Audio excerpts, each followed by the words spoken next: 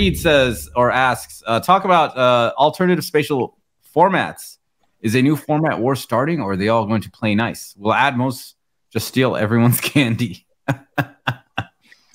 What formats are there? I mean, so when he's saying, is there a new format war starting? There's like, well, I had a demo of the Sony 360 reality audio, and man, oh yeah, that was pretty hot. I was gonna make a video about it yesterday, but then I was just like, it's way too. Is that the same thing that they have in their speakers that FOMO reviewed? I think Joe, did you review those too, right?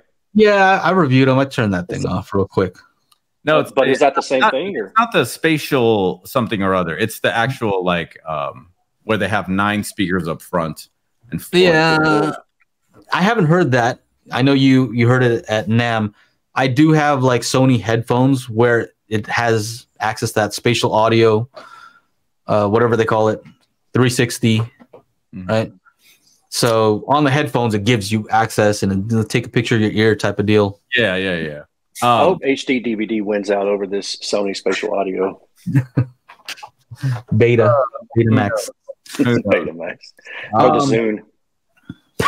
Here's the one thing, though. Here's the one kicker. Woo! He's on fire today. Aaron, back at it from Sam Goody. Watch out. You know what?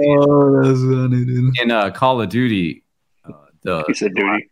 Duty. I said Call of. Yeah, it was a 1980s theme. It was the Cold War, and they had a mall, and it was the Twin Pines Mall, and they had a Sam Goody in there. So when you're like firing from the Sam Goody, I did spend hours playing that game. The Twin Pines Mall, or was it the One Pine Mall? The solo. What did they change it to? Remember when he knocked it over? Was it the Lone Pine? Yeah. Lone Pine Mall. That's right.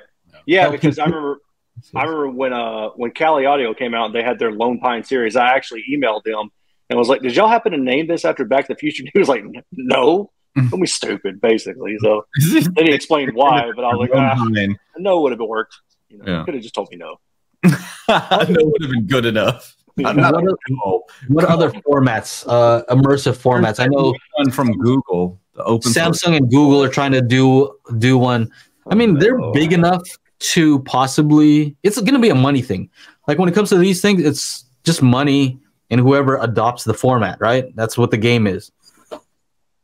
Wait, what is it called, though? Whoever adopts that format is going to be the. I mean, I think Dolby's like too far ahead. Like, does somebody want to use something else? Unless Google and Samsung figure out a way to make it work on everything and anything. Like, your AVR doesn't even have to have this. And, like, somehow you're able to get the... I mean, I don't know how they're going to do it. Yeah. But imagine you're going to have to try to get all these companies to adopt it and put into their AVRs and processors. Like, yeah, I don't know. And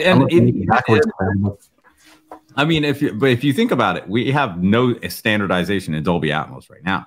So imagine if this is just open format.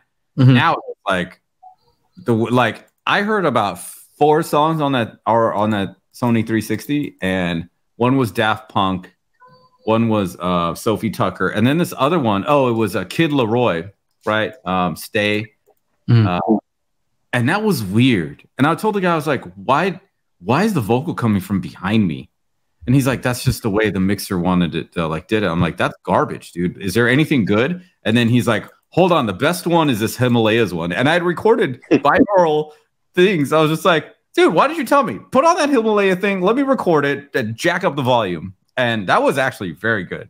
But the one thing, the kicker that I like about that, opposed to creating something in Atmos, the renderer is a sphere, not a cube. Oh, okay.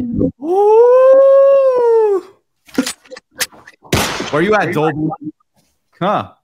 They're behind you, or over there, or up there. No, I see exactly what's behind me. I see. Hey, Reverend Slim, Dolby's not paying you anything, bro. So he's so Atmos. They don't need your help either. Yeah, dude. They're already doing fine. They're killing it. They're dominating.